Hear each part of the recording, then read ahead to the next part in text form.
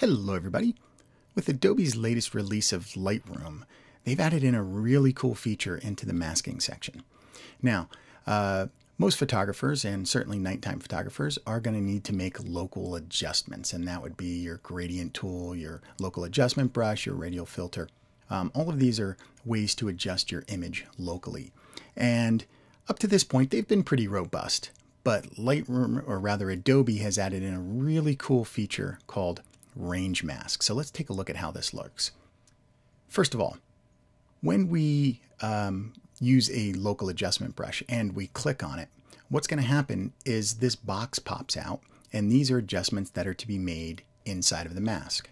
So for example, if I click on my adjustment brush here, out pops this box, and I can make any changes I want, and nothing happens to the image because I have yet to draw out my mask. So I'm going to double click Effect here to reset all of these sliders. Now, I'll just do something really over the top and increase the exposure. Now, wherever I paint, that adjustment comes through.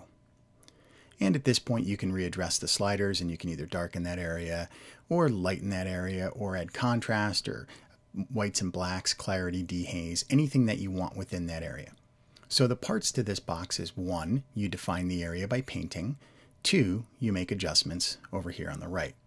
Okay, now I'm going to get rid of this mask by just clicking on that and deleting it. Next, let's look at the gradient filter. The gradient filter works in a similar fashion in that you have to draw out something and then you make the adjustments. So I'm going to click here, and what I'm doing is I'm actually dragging the gradient itself. You can see how the very top is becoming quite bright and the bottom is remaining unchanged. Well, that's because my exposure slider is up. So if I moved it down, this would be getting very dark, down to this mid-range of 50%, and then from this point down, there's zero effect on the image. All right, now let's reset that by just by clicking on this pin and hitting the delete key. My goal in this image is to give the sky a little bit more of a blue hue, and give the bottom a little bit more of a yellow hue, to show how these car lights are coming up the road. So what I'm going to do is I'm going to double click the word effect to reset. I know I want this to go into the blue range, so I'm going to randomly choose a point here. I am on my gradient filter, so I'm going to click and drag down. I don't care about how much gradient I have here. I'm just using this to quickly mask the sky. All right, now that's a little over the top, but I'm going to leave it that way for the moment. At this point, some of this blue is leaking into the mountains, and we can see that by hitting Show Selected Overlay, and you can see where our mask actually is. So this is where we're going to go to our range mask and ask it to remove this part from the mask itself.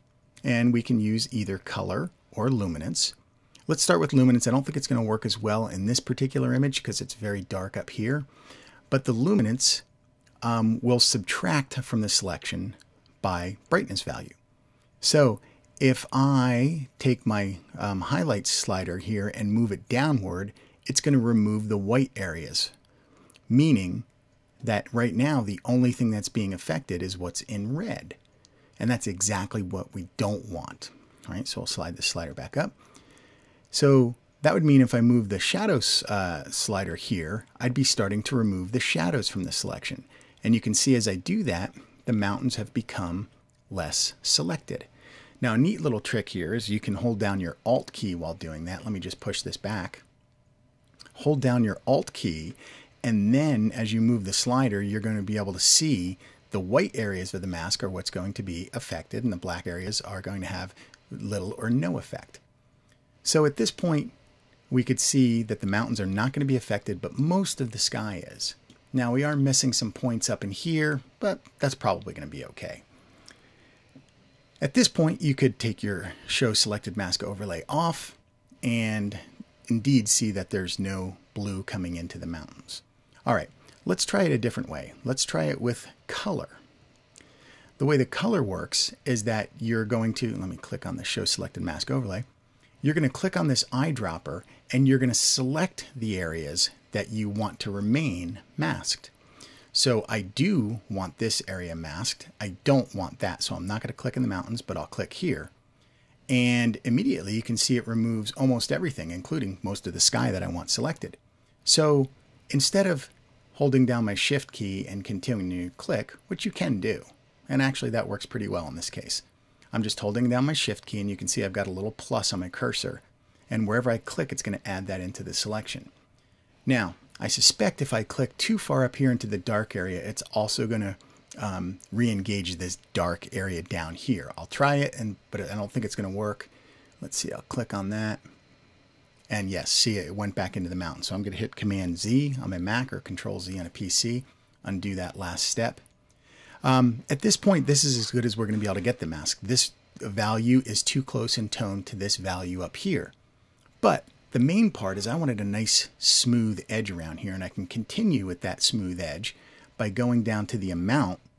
And once again, you can hold down your Alt key to see the effect. I'm going to hold down my Alt key, and as I change the amount, you're going to be able to see you're adding some in or you're taking some away. So this is further control over the mask. So I'm just going to pull this up until most of the sky is selected and the mountains are barely selected at all. The darker the mountains are, the less of the change that's going to come through. And that to me looks pretty good.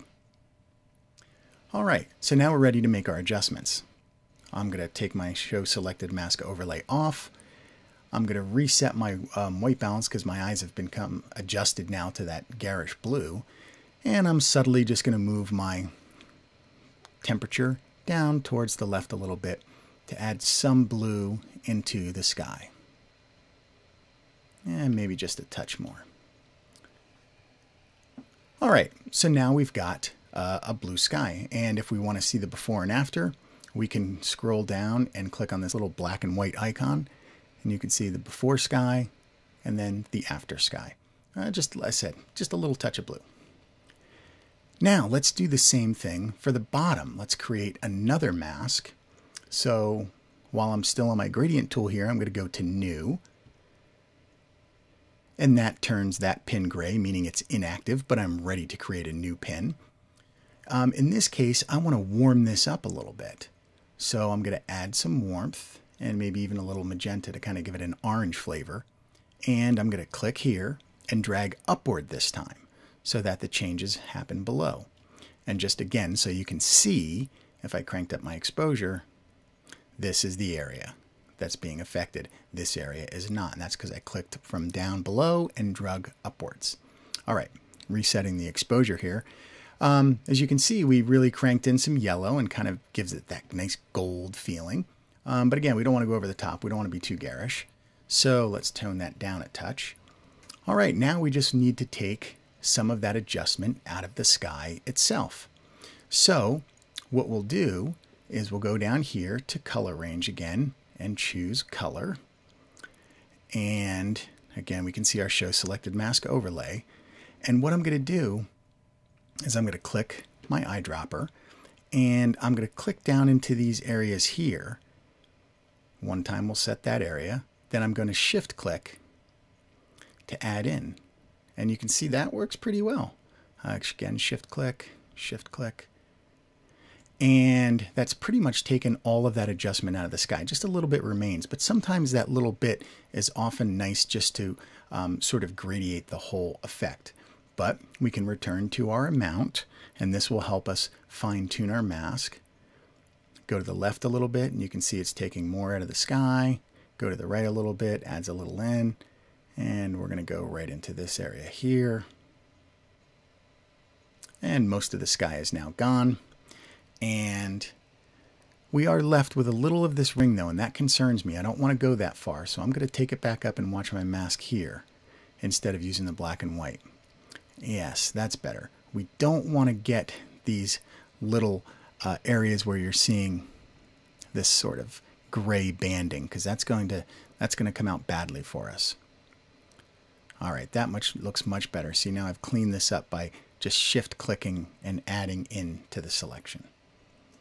All right, we remove the mask and I'll place my eyedropper back in its little holder And again, we can readdress the color, maybe just make it a little warmer just so we get the idea of what we're doing here. A little bit more red to make it orange. All right, now let's see the before and after. This is without any gradients, that's back to the original image, and then with the gradient on. You can see we've subtly changed the color of this image to give it some color contrast, and we certainly could continue by going back and making any other adjustments we wanted. So if I wanted to go back to the original gradient, I would click now on that gradient, and that shows me momentarily what I'm affecting. And I could add some more blue in if I wanted. And at this point, adding a little bit of dehaze is always nice to a sky. It's going to make it a little bit more rich and crisp. And once I've done that, I feel it's a little too blue, so I'll move my color balance back a little bit. There we go. And now let's readdress the bottom one. So I will click on the other gradient, and let's see what that needs. Maybe a touch more saturation just to give it some overall effect. I'm pushing it a little towards the garish just so we get the idea. All right, and there you go, folks. So we've got the before, and we've got the after. And you can see we've improved this image quite a bit by using our gradient tool and the new range mask in Adobe Lightroom.